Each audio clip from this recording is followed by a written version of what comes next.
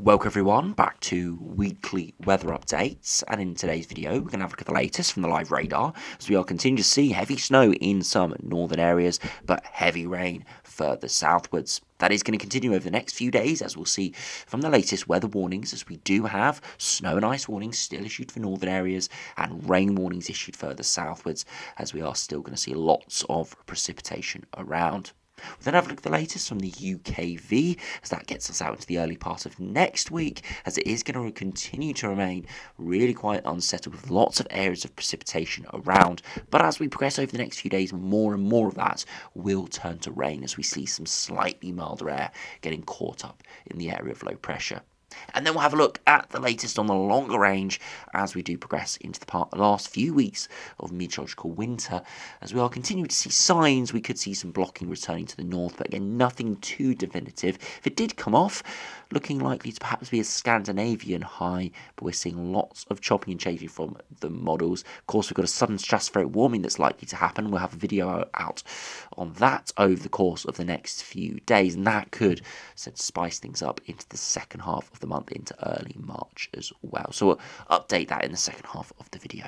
So do remember, if you enjoy my videos, which you like and subscribe, and remember to follow me on Twitter as well, the link's in the description. You can see at the moment on the latest from the live radar, we've got two areas of interest. We've got this area in the north where we've got some rain, sleet and some heavy snow, and this was the initial weather front that arrived earlier today and did give the heavy rain in the south and then heavy snow further northwards. And we've got this second area of rain moving in, which is quite a bit heavier and more sustained further southwards. This area further northwards is now starting to sort of become more patchy as it progresses northwards, of course losing some of its intensity as it moves into that colder air.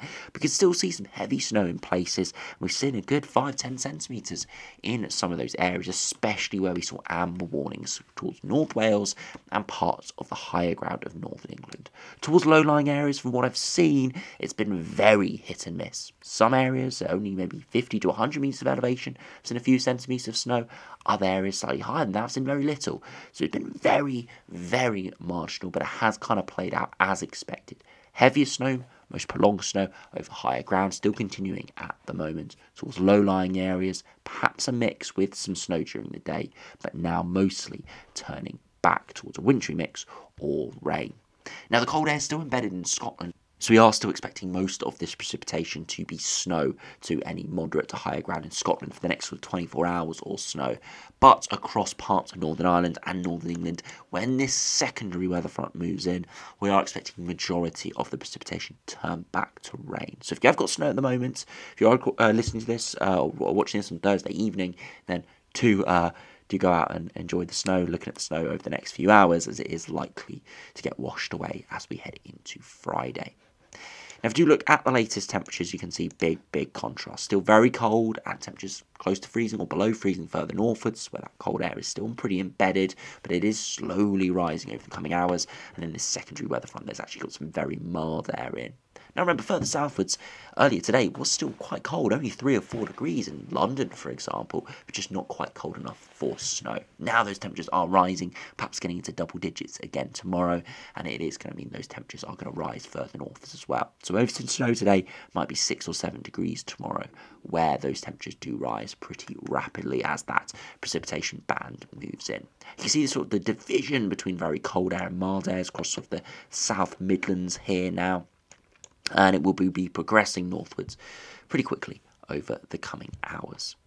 Now, if you put on the past 24 hours snowfall, we'll be able to see where we've seen the most snow over the course of today. Again, that area towards northern England, between sort of Liverpool, Manchester, up towards the higher ground, towards Leeds and Sheffield. This region here, Peak District into the Pennines, we've seen quite a lot of snow. And you can see where the highest ground is, 20 centimetres observed here. Very patchy, those very high snow totals, because that is where we've seen the highest ground. And then, of course, northern Wales as well. So very much an elevation event, this. Low-lying areas, not seeing much at all. Maybe a bit of accumulating snow around sort of moderate elevation. Highest ground seeing quite a major snow event in these areas. You can see parts of the Republic of Ireland and Northern Ireland see quite a bit of snow as well. Again, mainly over the higher ground, but it does look like quite widespread here, so more low-lying, but it will be turning more to rain over the coming hours. We are expecting to see more snow across Scotland as well, as the precipitation bands do move northwards and the cold air does hang on. Now, if you do look at the latest weather warnings, you can see the amber warnings have now expired, but we've still got a rain warning issued further southwards, and it does expire at 6 a.m. tomorrow, so we're still going to see some very heavy rain moving in, tens of millimetres possible. I said this in yesterday's video, if that cold air was a bit more embedded and was pushed further southwards, a bit more blocking, we could see 10-20 centimetres of snow from this sort of event in the south, but instead we're seeing lots of cold rain. So it does expire tomorrow, and you can see it is medium likelihood and lower impact. If we move further northwards, we still have this snow warning issue further northwards, and again it expires at 6 a.m. Again, most areas here now starting to see rain. Do expect to still see snow into the early hours of the morning over the highest ground, but it will, as I said, progressively, the freezing level will progressively rise over the coming hours. Again, if we do look at the further details, we're looking at a low likelihood and medium impact. The likelihood is now down, and that's why the amber warnings have expired. Again, we're looking at sort of a few centimetres of snow over low-lying areas, but that is mostly now gone. That's probably more addressing the early time in this warning, maybe still 5 to 10 centimetres or more over the highest ground. The snow interest does move further northwards for Northern Ireland. This warning expires again at 6 a.m. And again, we are still expecting to see some snow over the higher ground, but again, low-lying areas will start to wane. But then for parts of Scotland, you can see this does go to 3 p.m. tomorrow. As I said, that cold air is still in the north, so still snow here, and it comes from midday today until 3 p.m. tomorrow. Again, accumulation should be highest over 300 metres, but 1 to 3 centimetres could be expected in some lower-lying areas, maybe 8 to 10 centimetres in the highest ground there. And then as we head into Friday, still got that snow and ice warnings issued, and then we've got this new warning issued for parts of northern Scotland, so for the central belt northwards from 3 p.m. until 6 p.m. So you can see the snow risk is just shifting slowly northwards. Eventually it will completely clear Scotland by the end of the weekend.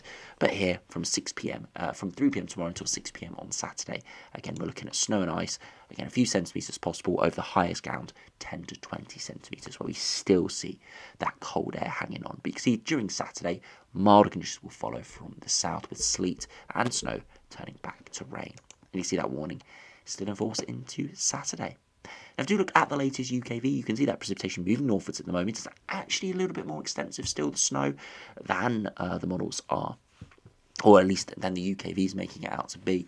But you can see slowly those pinks fade through the early hours of Friday, more turning to blue, especially through northern England, but still some snow across Scotland into tomorrow afternoon. Elsewhere, lots of heavy showers continuing to push in, and it'll continue to be pretty unsettled through the rest of Friday, and then into Saturday. Still quite a bit of rain around further north and snow in places, but then you can see the centre of the low moves through, and that means lots of heavy, maybe even some thundery showers developing there, squally showers in places as well. As we progress through the rest of Sunday, we do see this area of precipitation across in the North Sea. We thought perhaps a few days ago that could come inland, but the latest UKV has it out in the North Sea. That would mean that those eastern areas are not going to see a particularly horrible day on Sunday. Then was looking like a possibility a few days ago, but still showers around in places. And then as we head into early parts of next week, we see the winds opening up to more of a northwesterly, so cooler air comes back in, but still nothing too crazy. And then again, more lows further south was trying to push in, giving again more heavier rain. Air mass is going to be all over the place over the coming days. You see cold air still in place in the north at the moment. It's going to be replaced by slightly milder air, but we're never going to go really mild. It's going to stay relatively chilly, around average, hovering above and slightly below over the next 5 days or so. Now, if you look at the 2 metre temperatures, you can see through the rest of this evening, still huge temperature contrasts, especially further northwards. But as we head into tomorrow, those temperature contrasts slowly drift further northwards. You can see areas that are below freezing today, 6, 7, 8, 9 degrees through tomorrow afternoon. Scotland still bitterly cold though.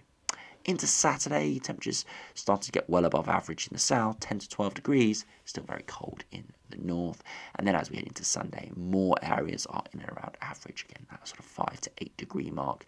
And the same as we head into Monday, could be a bit of a frost in places, and again, 6 to 8 degrees. And that continues into Tuesday, maybe slightly milder in the southwest, as we see another wedge of mild air move in.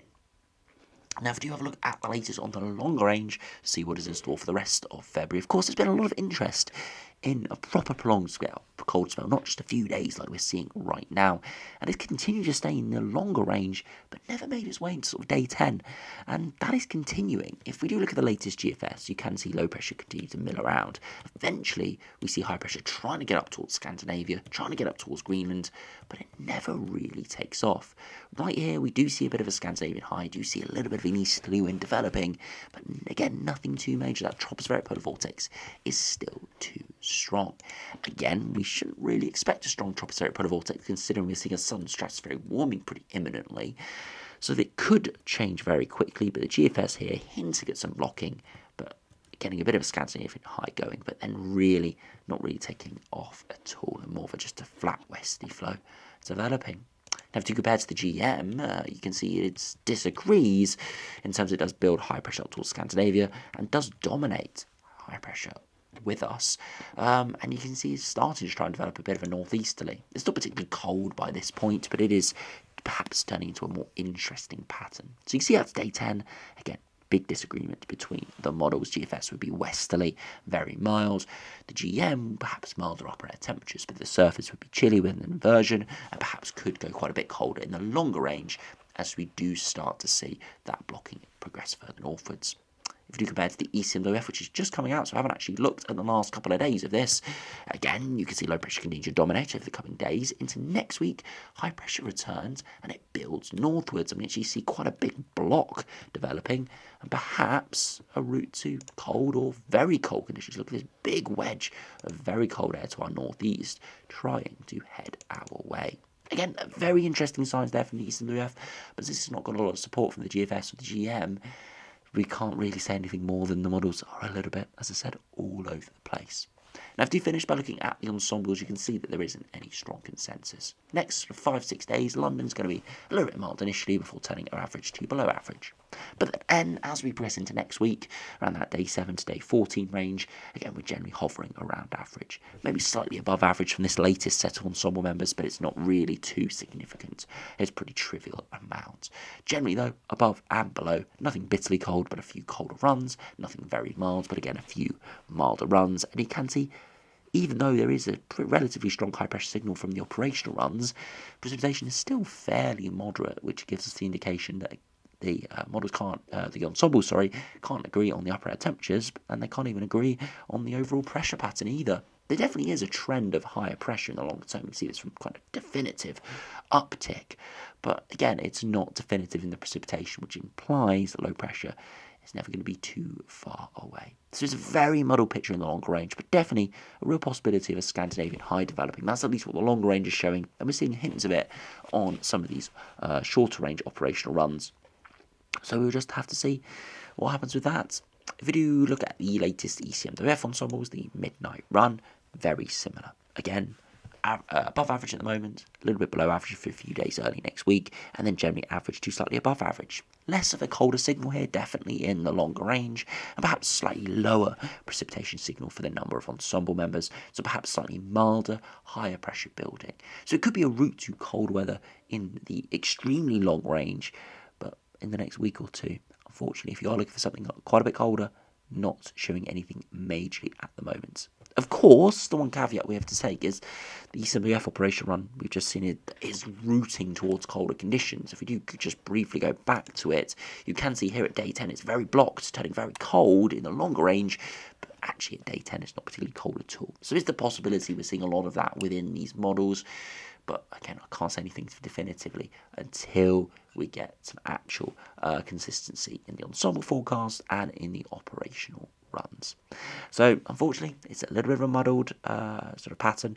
Can't say exactly what will happen. All I can say is the next sort of week or so, we're looking generally around average, relatively unsettled in the short range, perhaps even exceptionally unsettled in places with lots of rain. Hopefully, though, longer range definitely looks high pressure could return, just don't know what capacity, whether it's over the top of us, encouraging a milder westerly flow, pushing to our north, encouraging cooler, but nothing exceptionally cold, or if it does turn into a proper northern block, Scandinavian high, developing something major towards the end of the month. We don't know.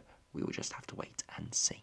So as I said, thanks for watching. Hope you enjoyed. Subscribe if you're new, and I'll see you again for another video soon.